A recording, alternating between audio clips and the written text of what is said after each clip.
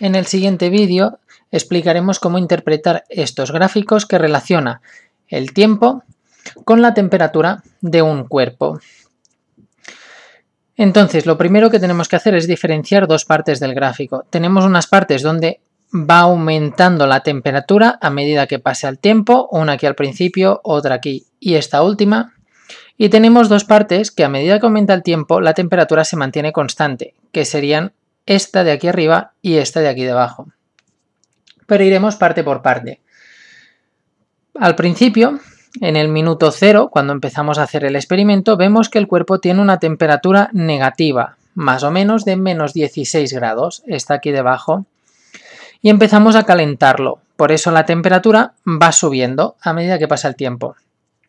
Y sube hasta que llega a los 0 grados, hasta este punto de aquí.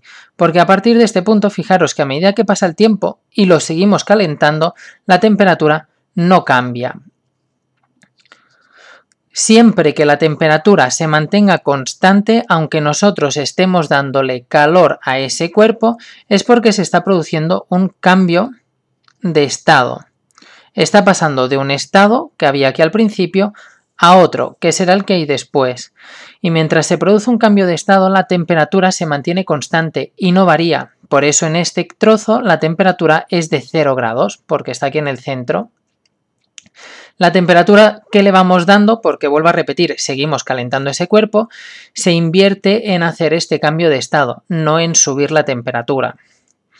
Entonces, cuando llega al minuto 10, el cuerpo ya ha hecho todo el cambio de estado y cuando está en el siguiente estado sigue aumentando su temperatura cuando lo seguimos calentando, hasta que llega a este punto de aquí, donde nuevamente se vuelve a producir otro cambio de estado.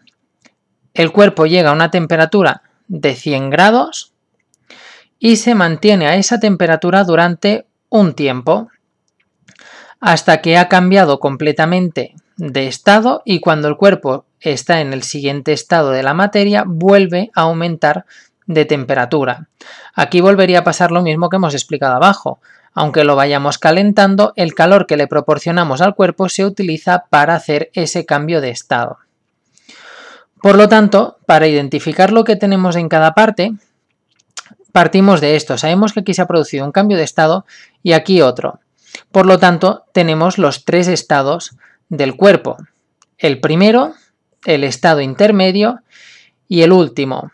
Recordemos que los tres estados eran sólido, líquido y gaseoso. ¿Cuál es cuál? Siempre el que está a temperatura más baja es el estado sólido.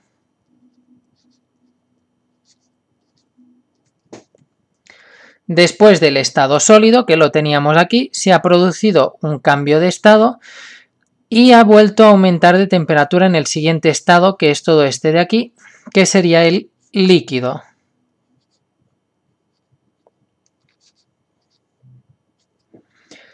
El líquido ha ido aumentando de temperatura cuando lo calentábamos hasta que ha llegado a los 100 grados.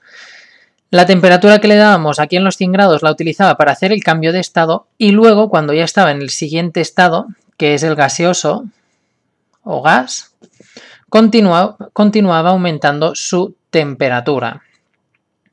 Por lo tanto, ya hemos interpretado este gráfico. Primero, sólido, cambio de estado, que como pasa de sólido a líquido, este primer cambio de estado, pondremos un 1, si pasa de sólido a líquido, es el cambio de estado de fusión.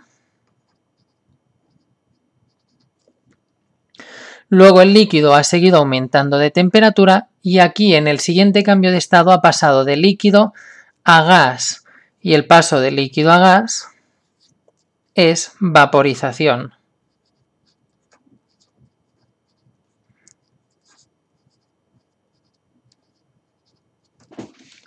Y por último tenemos el gas. Otra cosa que a veces nos pueden pedir es que interpretemos el gráfico y que veamos el tiempo que tarda en hacer un cambio de estado o otro o las temperaturas de fusión y de ebullición. Entonces, en este primer cambio de estado, que era cuando hacía la fusión, pasaba de sólido a líquido, La temperatura a la cual realiza este cambio de estado es a los 0 grados. Por lo tanto, la temperatura de fusión de este cuerpo es de 0 grados centígrados.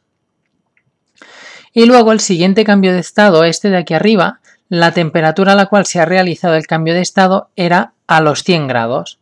Por lo tanto, como era la vaporización, diremos que la temperatura de ebullición es de 100 grados. Vuelvo a repetir porque a los 100 grados es cuando ha pasado de líquido a gas.